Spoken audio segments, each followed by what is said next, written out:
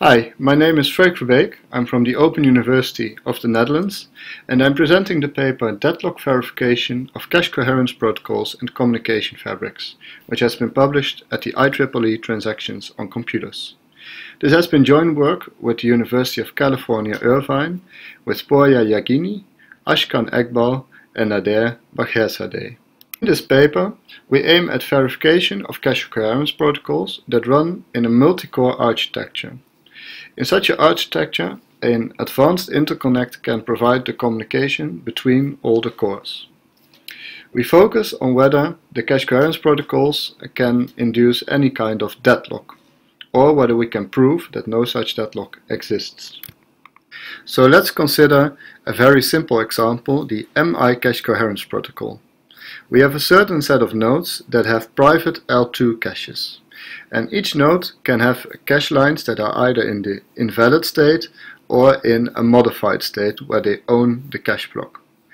All these caches communicate with a directory, and this directory performs the bookkeeping and knows which caches are in which state. As an interconnect, we also consider a very simple interconnect, a 2D mesh with XY routing, where messages first go into the X direction and then into the Y direction. Now this interconnect is well known to be deadlock free. There are no circular dependencies and therefore no deadlocks can occur. Now if we combine these two, then we get a fairly complicated system.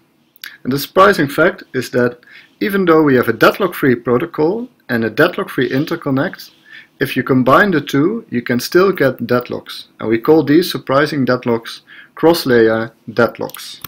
So how do we find these cross-layer deadlocks? Our approach is based on formal methods. And crucial to our approach is that we have invariants that relate the state of the protocol to the state of the interconnect. For example, when everybody is in an invalid state, then there should be no en route messages. This is an example of an cross-layer invariant because it relates the protocol layer to the interconnect layer. I will show one example of such a cross-layer invariant.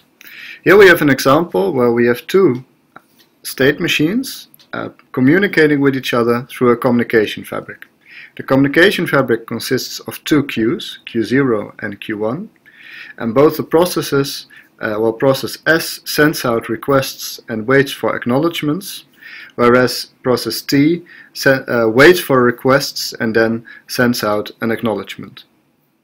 The invariant that is found for this example is an equality that on the left hand side states something over the state of the protocol, and on the right hand side something on the number of messages that is in the queues.